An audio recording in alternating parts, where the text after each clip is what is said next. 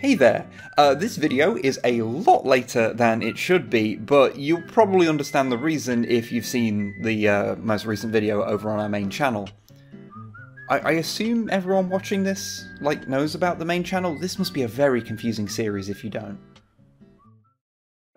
So yeah, the reason this video was so late is that all I painted since the last video was most of the ultramarines you saw in the first part of the main channel's 40k subscriber special.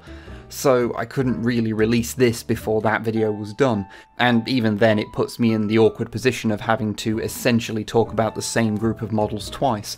But I am a professional, technically, so I shall soldier on and hopefully entertain you in the process.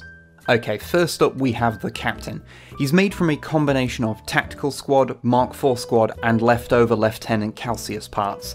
He was my token, has a loadout not legal in the current game model, since these were made to play 2nd edition with. Although technically I suppose you could just give a modern Captain a combi melter and it'd be a slightly better version of this, but you couldn't do it in 2nd ed, so this is just how he is. If you're wondering about the yellow helmet stripe, that's there since A, I just really like Marines with striped helmets, and B, because a vertical yellow stripe is listed as part of the 2nd Company's iconography in the 2nd Ed Codex, even if it doesn't really come up much these days. Also, it was fun to bust out a stripy helmet crest. I've not done one of those before, so it was kinda neat. As for the rest of the squad, or at least the 6 of them I painted during this time period, they were painted in the same style, being a rough approximation of the 2nd edition Ultramarines 2nd Company paint scheme. So red weapon casings, yellow shoulder rims rather than gold, and of course, goblin green bases.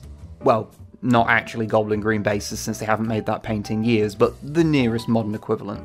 And yes, I know you can still get goblin green from other companies, it's fine, I know.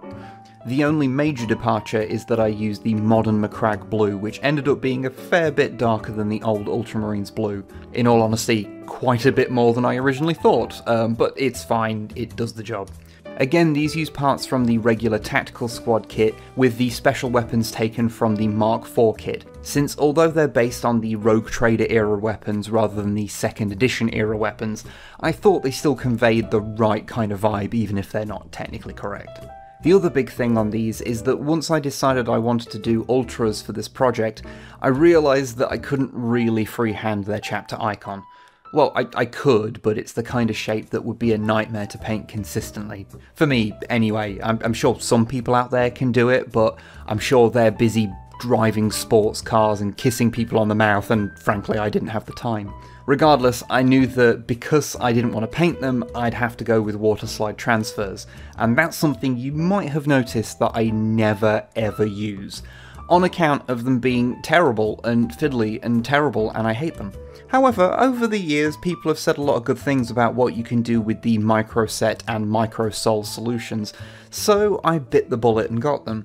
And yeah, they just kind of work. They soften the decal in ways that both remove the obvious film around the edge of them and allow it to smoothly fit around complex shapes, or just the domed shape of a marine shoulder pad. The process is still very fiddly, but at least the end result is pretty good. Honestly, given how long GW has put out kits with water slide transfers in them, I'm surprised they've never made their own version of this stuff. And if, like me, you wondered what the difference between these two bottles actually is specifically, I don't really know, but they both smell terrible in very different ways, so make of that what you will. But yeah, that's some Ultramarines. Never thought I'd paint any of those, but well, we live in interesting times.